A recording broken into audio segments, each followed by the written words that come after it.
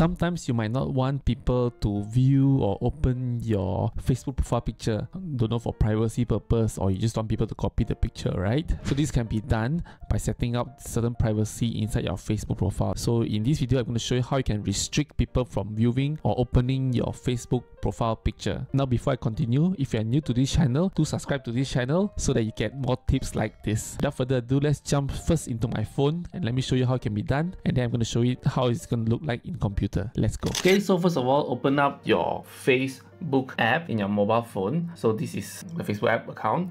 Now click on the top right, and then you open up your profile. Click on your picture, then you open up your profile. Click on your image, see profile image. Click on the three dots, click on edit privacy, and then click only me. Right, so this is how you can restrict people from viewing or opening your Facebook profile picture. And also, I'm going to show you how you can do it in computer. It's a bit different. Okay, now let's go to my computer right now and let me show you how you can do it. Let's go. Okay, just now I showed at mobile how do you put your profile picture into private, which only you can see it. Okay, let me show you what's the effect. So I'm using a different Facebook account right now to show you. So let me just type Ken Ang. Okay, for example, this is the one that I changed just now, right? So you can see now the picture is not clickable.